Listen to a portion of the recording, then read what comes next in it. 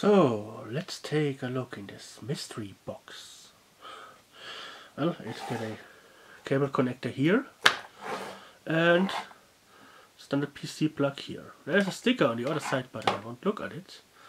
I just guess what it is, and I'm guessing it's either a fuse or a very beefy bridge rectifier. Let's find out by gently folding up those little tabs.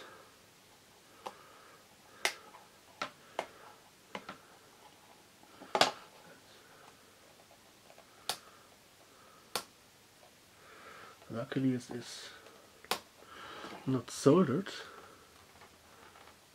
but it's still a bit tricky to get under them.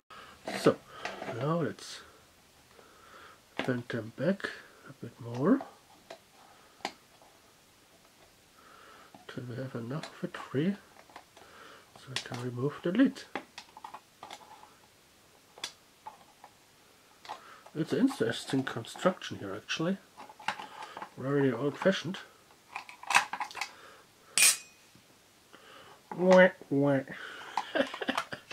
Okay, now let's get into it. Oh, this is something completely different. Let's zoom in here.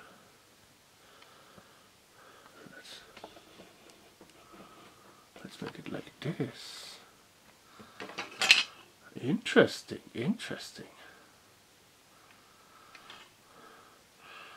This seems to be a potted capacitor. Ground is directly tied to the outside. It's all marked with paint. Inductor. Both of these cables here are tied to the outside ground via a safety capacitor. That's interesting. I have no idea what this is. Some kind of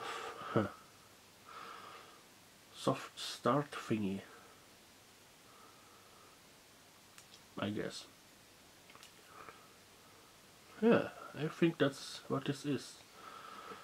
This here seems to smooth out the incoming mains a bit, and this thing here seems to just have the job to power this line here slowly, I guess. But now let's take a look at the label. That probably explains it all.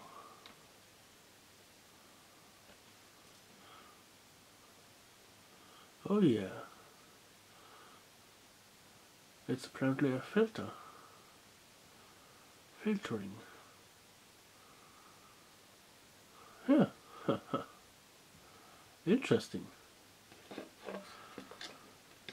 Well, make it like this.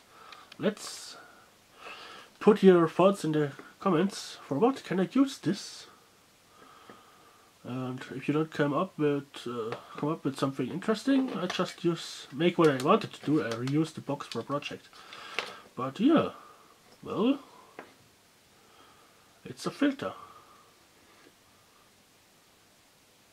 So, hope you have enjoyed this short but interesting teardown of a mystery box, which I was actually too lazy to look at the label before. Yeah, actually I wanted, it's too curious to just look in it. Yeah. A lot of safety features in here. 2 safety capacitors. Now you can see them here very well. Another safety capacitor here between them. Yeah, well, but it's actually interesting that they have practically shorted live and neutral to the ground via just coupled by a couple of resistors. Yeah, interesting. Well, let's put it back together and You just have to write in the comments your suggestions. For what could I use this?